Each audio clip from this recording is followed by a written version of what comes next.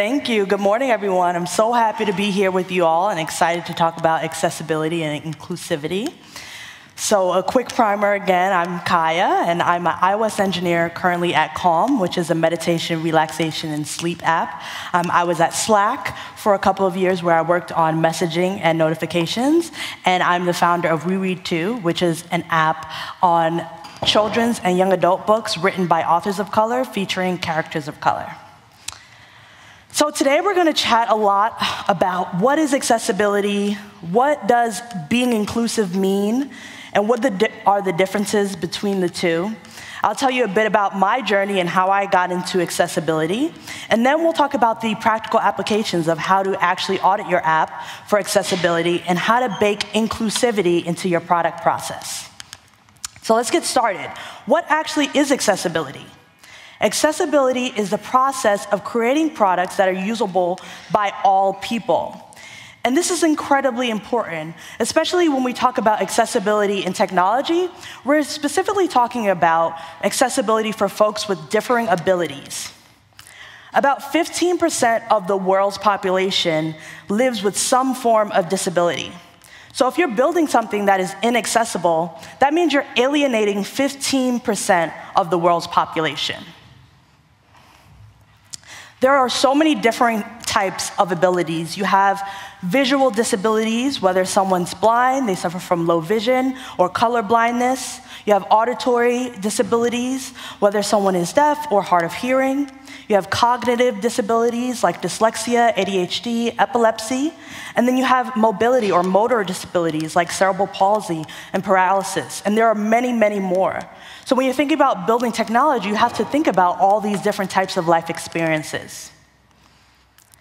So now I already defined accessibility, but how do you actually define inclusive? Because they're actually very different things. I love this definition by education researcher. Inclusion implies being included. To include means to consider as part of a whole. Thus, inclusion means to participate in and be a part of. So inclusion really is about welcoming someone in and recognizing that they deserve to have great experiences regardless of whatever their background or life experience is. Now, hearing that definition of accessibility and inclusion, how many of you feel confident that you understand the difference between the two? Okay, that's about what I expected, and that's fine. So let me explain it like this. Think about you go to the gym, right? And the gym decides that it wants to be more accessible. So for the entrance, they create a ramp so that folks with wheelchairs can then enter into the gym. Now, this may be an accessible gym now, but it's not necessarily an inclusive gym.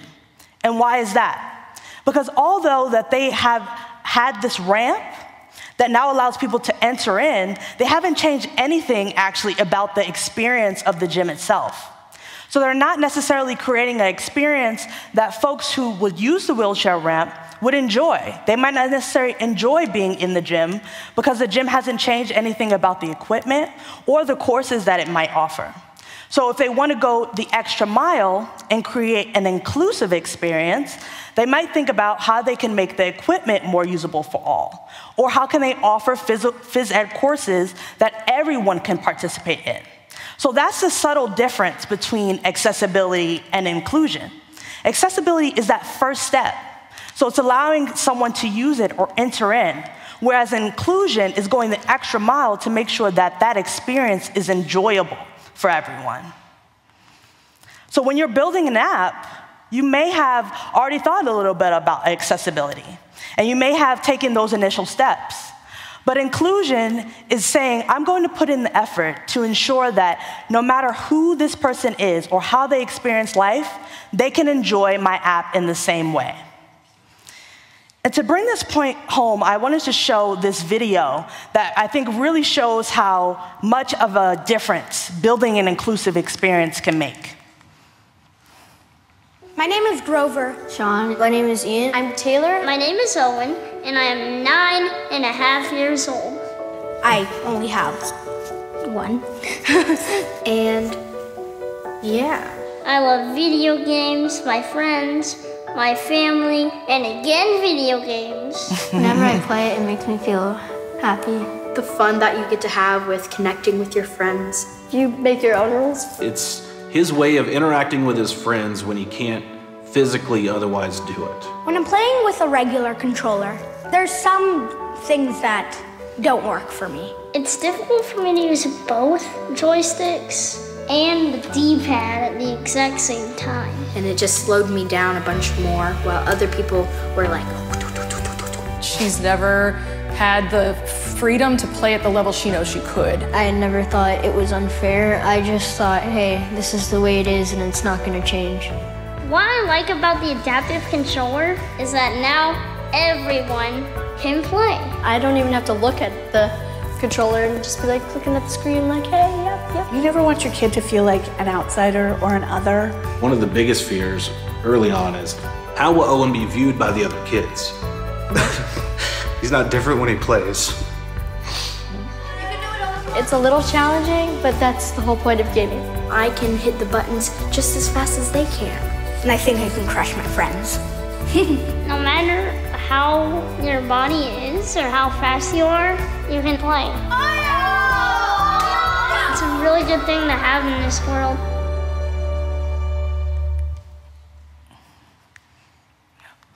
I know that was a Microsoft ad, but and we're iOS engineers, but I think it just brings home that going the extra mile can make a huge difference in people's lives. So although those kids can use the previous controllers, it wasn't a great experience. So Microsoft decided to make those adaptive controllers that made the gaming experience better for everyone. So how did I actually get into accessibility and learning more about inclusion? Well, it all started when I did a summer internship at Apple, where I was working on the macOS accessibility team, specifically the team that makes VoiceOver, the screen reader for the Mac. And when I started my summer internship, I went to my manager, all excited, ready to work on cool stuff, and I asked him what my summer project was going to be. And he asked me this question: how can you make Xcode a better experience for blind programmers? Now, raise your hand if you were asked that question, you'd be able to answer it. Exactly. I had no idea. It was really an eye-opening moment for me because it was something I sadly never even thought about. Whenever I was using Xcode or programming, I was just thinking about my own experience. So what I had to do is actually go out and meet blind programmers, talk to folks who were on our QA team, and ask them what their experience was like. And what they told me blew my mind. So how they actually would program is they would memorize the code character by character. So if you ask them what letter or symbol is at character 306, they would be able to tell you. But think about how inefficient that would be if that's how you had to program, by memorizing each character of code. You wouldn't really be able to get much done, and your experience would be way less productive. So it was something that really opened my mind to how different the life experience can be depending on what type of abilities that you have. So what I end up doing is trying to make that experience better through using the rotor system in VoiceOver. So essentially, I implemented the ability for those programmers to easily switch between method and method in a file, so that way they didn't have to go character by character or try to memorize a whole file of code at one time. They could use this rotor system to easily jump method to method, and that way they can have smaller chunks of code to look at. So that was just a small thing I did, but it made a huge difference in their lives. And that's how we have to think about this when we're thinking about accessibility and inclusion. Another eye-opening experience I had that summer is I got to meet Heben Girma. And this is a quote by her: "All barriers that exist are created by society. As members of society, we play a role in removing those barriers and making sure that everyone can access information and opportunities." Heben Girma is the first deaf-blind person to graduate from Harvard Law School. She's a disability advocate, and she's incredibly smart. She's a wonderful person, and she speaks around the world trying to advocate for disabilities. So this is something that we we all have a responsibility towards. No matter how you experience life, especially as engineers, we really have a responsibility to make sure that our software is usable by all. So now that I've talked about all this, how do you actually go about doing it? There are a couple of ways that you can audit your app for accessibility, but first you have to understand what tools are available for folks of varying disabilities on iOS. So for visual impairments, there's VoiceOver, which is a screen reader that allows someone to navigate and interact with apps on the iPhone. There's also invert colors, which turns the screen to essentially a grayscale for folks who are colorblind and helps them be able to differentiate between elements on the screen. There's dynamic type, which allows you to adjust the font size for any application that you may use. And for more on dynamic type, I highly recommend going to Elena's talk tomorrow at 12:25, where she's going to go into great technical depth about that. There's a magnifier, which allows you to zoom in on the screen. For audio disabilities, there's Live Listen, LED Flash. The LED Flash is a really cool tool that usually if you get a sound notification, instead of a sound notification, it will flash the flashlight to let someone who can't hear that sound notification know what's going on. For cognitive disabilities, there's speech screen typing feedback for folks who are dyslexic or who need more feedback on how they're actually writing something and if they're not correctly spelling, etc. There's guided access for folks who need more focus and who want to just interact with one app at a time without being able to go into other things. For motor impairments, there's switch control, which essentially allows someone who may not have access to all their hands. If they maybe just can use their mouth and a straw, they might blow into a straw, and that lets the screen know where to stop. Or they might just use their thumb and select a button. And then assistive touch, so you can access all of the gestures if you're not able to actually make the gestures on the touch screen. So luckily, Apple takes accessibility very, very seriously, and they've offered a wide array of tools for customers to use when they're interacting with different apps. And us, as developers, we have UI accessibility. And UI accessibility is in the iOS SDK, and it allows us, these APIs, to really make sure that our apps are accessible to folks who are using those tools. So this one is probably the most important. This is for any element that you might make in your app. Is accessibility element. This lets Apple know that you want that element to be known to someone who is, let's say, using VoiceOver, right? Because sometimes you actually might want to hide an element, or if you have a really complex custom view that has a bunch of subviews and such, you want to make sure that you are showing the correct element on the screen, so you may want to set some to false and some to true. Then we have accessibility label, and this is really important for the screen reader because it lets the person know what the element actually is. Then we have value, and value is important if you have some type of element that has an inferred numeric value.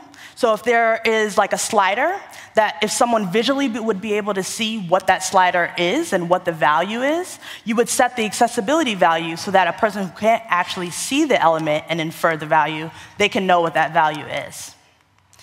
And then you have traits, which allow the person who's using the screen reader to know what type of element it is. So if it's a button, if it's static text, if it's a link, and that way they know what they are able to do with it. And then accessibility hint is a really great one, especially if you have a bunch of custom actions or custom complex views. This one allows you to give a hint to the screen reader that says, this is what this element is, or this is what you can do with it. So let's see how good you all are at knowing what these attributes might mean. So here we have just a slider on the brightness in the settings screen. And VoiceOver will have an indicator, a focus indicator, which is where you see these black bars. So let's see if you can guess what these attributes actually equal. So for the first one, I think this is the easiest one, right?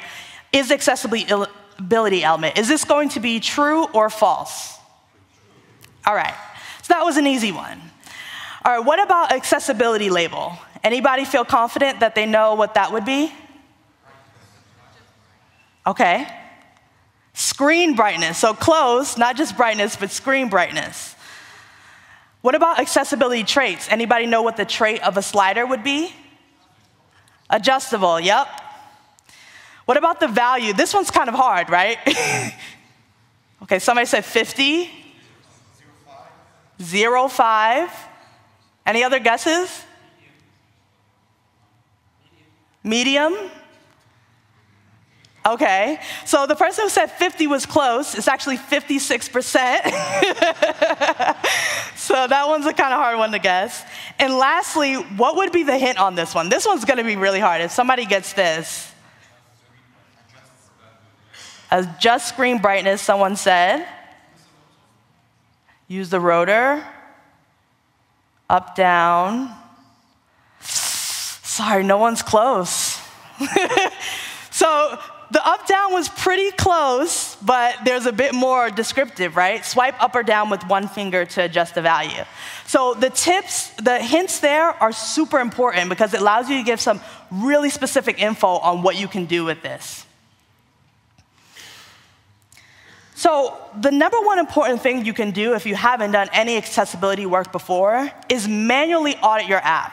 So the first thing you can do is set an accessibility shortcut. So if you go to the Settings app and go to General, Accessibility, and Shortcut, you can select which tool that you want to use to audit your app with. And if you have an iPhone X or above, you can triple tap to turn on this shortcut. Or if you have a phone with the home screen, you can triple tap the home screen, and it'll turn on that tool. And this is a great way to play with different accessibility tools to see how your app interacts with it. And then, of course, while you're actually programming, if you're working in the simulator, the accessibility inspector is going to be your best friend. So you can open this up in the Xcode menu by selecting Open Developer Tool and then selecting the Accessibility Inspector. So this will allow you to select any element or view in the simulator for your app and see what the accessibility values are in attributes. So you can see what the label would be, you can see if there's any value there, if it has a type, if it has any hints or traits, and then you can even perform actions. Another cool thing you can do is right in the Accessibility Inspector, you can try to navigate the view hierarchy. So you can move to the parent element, you can move to the next element, and you can see if your view hierarchy actually works with the screen reader. Another thing that I haven't talked about that much, but I wanted to mention because it's important, another aspect of accessibility is connectivity. Depending on where folks live, they might have different access to internet and different internet speeds. So it's definitely something that's important and you should test out in your app. You can test this out in the code, so if you have any features that heavily rely on networking and you need to ensure that the person is connected to the internet, the network framework that the Apple came out with last year is really great. If you were using Reachability, which is a third-party library before, the network framework allows you to easily not have to use a third-party framework. No shade against third-party frameworks, but it's just an easy way to test connectivity without having to have a CocoaPod or Carthage in there. And then the network link connector in the developer tab for settings is a great way to play around on the device to see if you have 100% loss or very bad network, how your app would respond in that way.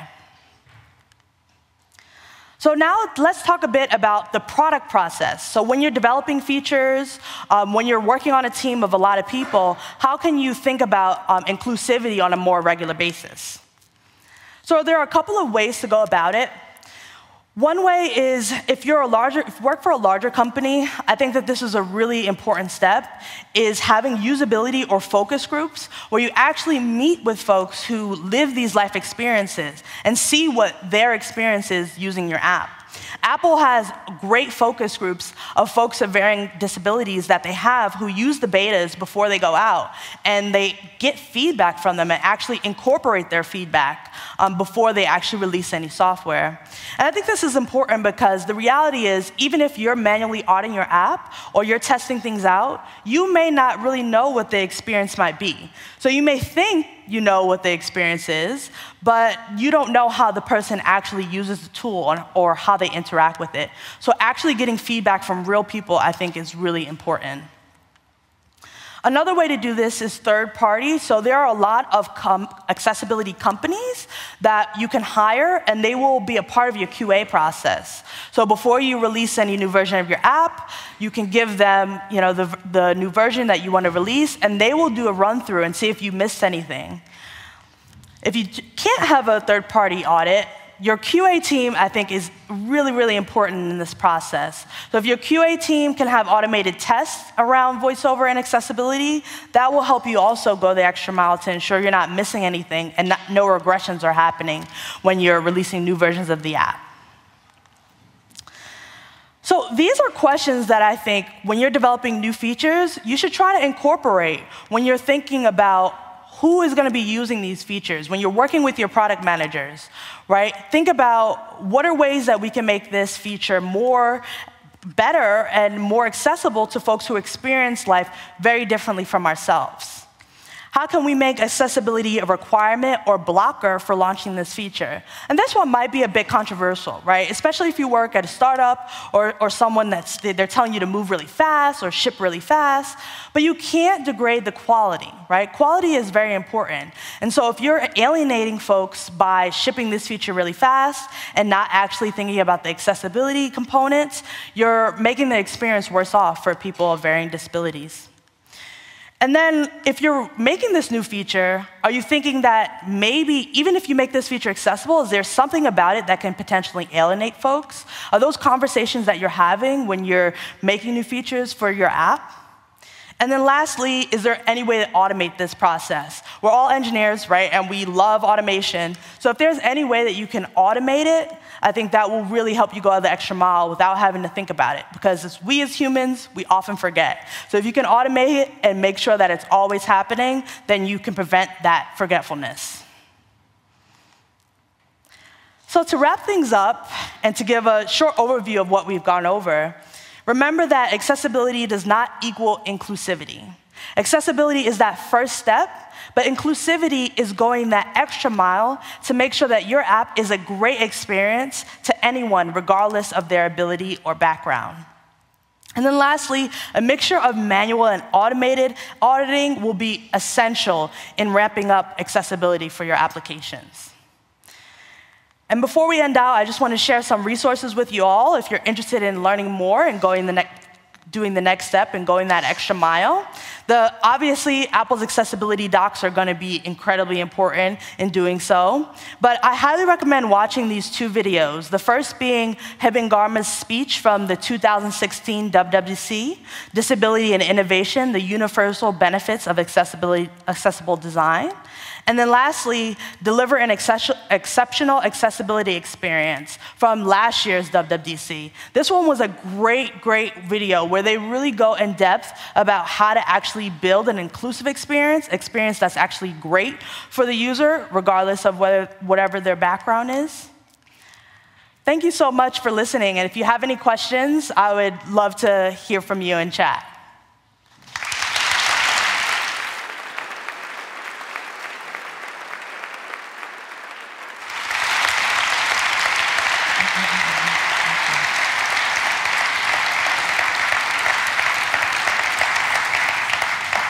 I think we have time for one or two questions. Awesome. Any questions? Someone? All right, we have a mic runner. Oh, awesome. Got it. OK, you were talking about automating accessibility testing. Mm-hmm. Is there a particular thing that you would recommend automating first to get started? Yes, for new definitely. people? Like for the automated aspect of it? Yes. Yeah, so there are a couple of ways. So you can use accessibility tests for your UI testing. So there are two ways to do it. One way I advise against. So if you're using accessibility labels for your UI testing, I think it's the easiest way to do it, especially if you're using something like KIF. But the problem there is if you have the accessibility labels that are like just tech jargon and they're not actually real labels, so if it's just like blue_button, that's creating a really terrible experience for screen reader users. So I highly recommend using accessibility identifiers. So you can set those to be whatever you want, but it ensures that the elements are accessibility elements. So that's actually one way that you can ensure that specific elements that you want to be accessibility elements are there on the screen through using UI testing. And then depending on what your QA team uses, I know that there are a lot of teams that have automated tests that run that ensure that they do certain manual tests, a mixture of automated and manual. So I think it depends on whichever processes you use. But in terms of on the developer side, I think using accessibility identifiers are definitely a great way in your UI testing to ensure that the accessibility elements are present. Yeah. Thank you, and thank you for your talk. Oh, thank you. Any other questions? Oh, awesome.